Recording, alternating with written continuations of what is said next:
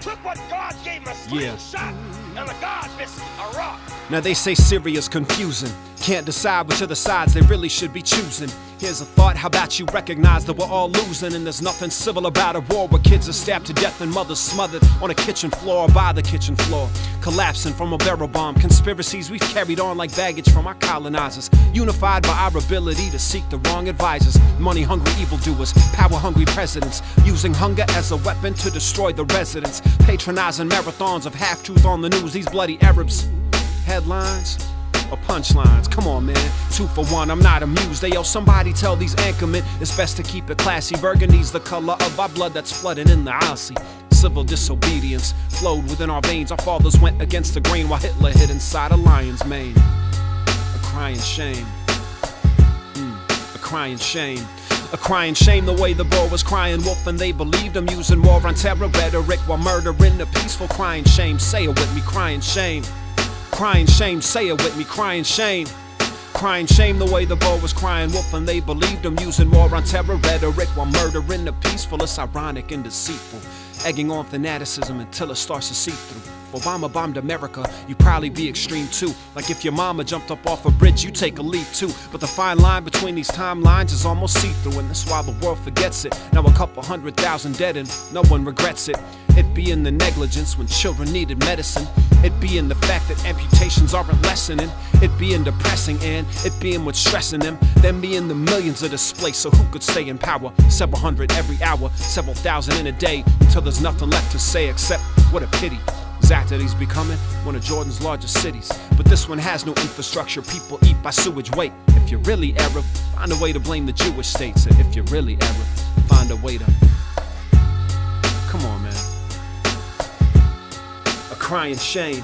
A crying shame the way the boy was crying wolf and they believed him, using war on terror rhetoric while murdering the peaceful. Crying shame, say it with me, crying shame. Crying shame, say it with me, crying shame. A crying shame the way the boy was crying wolf and they believed him, egging on fanaticism until it started to creep in. I pray my people take these words as a call to the conscience. Syria is now the bottleneck of all our region's conflicts. Shia, Sunni, Turkish, Kurdish, religious and secular, imperialist and anti-this to levels that are molecular. 99% of all matter is empty space, so nothing's real except the scars and smiles on a child's face. Just let them heal. Egos aside, this ain't a tit for tat. While the opposition kept on bickering, Shabiha laughed. Not to mention these crazy fanatics who took advantage from all over the planet. Growing percentage of this havoc and this pain, causing damage to our revolution and tarnishing its name. Not to mention Allah's name and all his mercy and compassion, beheading people left and right for not following their fashions. It's tragic, so many fingers in the pot, cooking this fatal fete. What a waste, the average Syrian can even taste a sip of mete. A disgrace, and a crying shame. A crying shame the way the boy was crying wolf and they believed him, using war on terror rhetoric while murdering the peaceful. Crying shame, say it with me, crying shame. Crying shame, say it with me, crying shame. Crying shame the way the boy was crying wolf and they believed him, eradicating populations while the world was sleeping. See, it all comes down to choices. Most Syrians have none left. That's why a former business owner has to resort to gun theft. That's why a little girl named Shems may never see the sunset. That's why I can't help but feel guilt when I see a plate of mensef. 4 years in, 4 million refugees, 220,000 people killed, over 1 million wounded, and over 12 million men, women, and children inside Syria in dire need of help.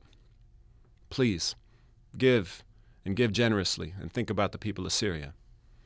It's the place where the very first alphabet was recorded, the very first musical notations, some of the first mosques, churches, and synagogues in this world. Syrian history is world history.